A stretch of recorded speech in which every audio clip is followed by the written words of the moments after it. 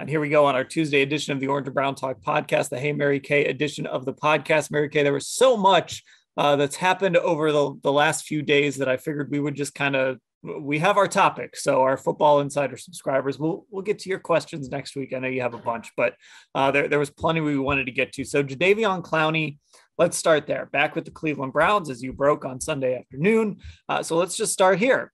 Hey, Mary Kay, are you surprised Jadeveon's back, or was this kind of coming for a while?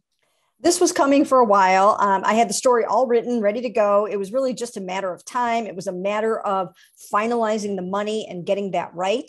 And he did have a couple of other opportunities, but those were multi-year opportunities in the $14-15 million range total. So I think for one season, this was his best chance. And then also it gives him an opportunity to hit the market again at the end of next year. And I mean, you can make a nice living if you're going to make, $10 million and then another 10 million and another $10 million a year. It's really not a bad way to go for him at this point in his career, but I'm not surprised at all. I knew it was coming and I knew it was going to happen fairly soon. So you hit on a few things there, and I wrote about this in our newsletter for Monday. This was sort of this was perfect for both sides. This was sort of a necessity for the Browns, and it was really good for Jadeveon. And I mean, let's just start with the situation moving forward after this year. So he's 29, just turned 29 in February. He would hit the market again at age 30. And if he does that with productive back-to-back seasons, he's got a chance to maybe kind of score that last kind of multi-year deal with some real guaranteed money in it, as opposed to having to go year by year. Now, maybe he wants to go year by year. Maybe that's just what he wants to do for the rest of his career. But this is kind of a moment for him where if he puts two really good seasons together back to back, he might be kind of a hot commodity next offseason.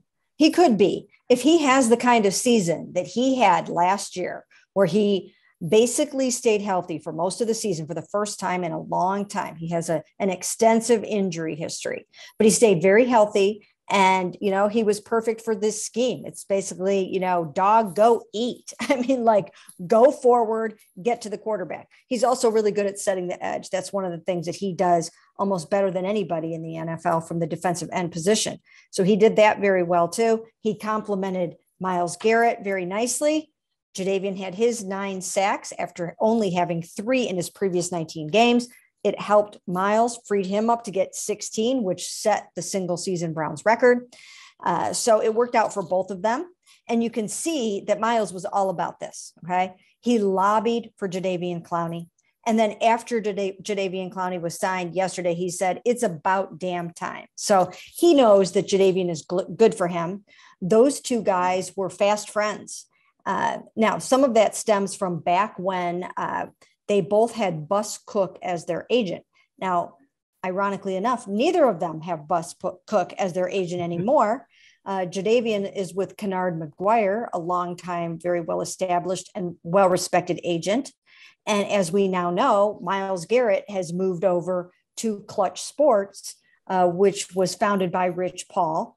And it's, also the agency that represents LeBron James, who is Rich Paul's very, very close friend. So Myles is basically part of the LeBron James sports family now, which I think is another significant development. But absolutely 100%, this Jadeveon Clowney signing it's good for him. It's good for the Browns. And I just think he's going to be so good for the young guys on the team that just got drafted. So on that Brown side, the way I see it for them is they almost had to do this. There was no, you could not go into a season when you're trying to win a Super Bowl with your options at your other edge rush, Chase Winovich, Alex Wright, Isaiah Thomas, I don't know, Porter Gusta. I mean, you couldn't go into the season with counting on those guys to be your number 2 edge rushers. That would be a pretty big ask considering the expectations for this team and this defense. Absolutely 100%. This was a move that needed to be made. There really was no one else left that they were looking at that is in this class of defensive ends. For a while, they were kind of looking at Jerry Hughes. He ended up signing with the Texans, but they were looking at Jerry for a while as a possible plan B if they couldn't get Jadeveon. once that happened, I was convinced that Jadeveon was coming back. I felt all along that he would, and that it was just a matter of time.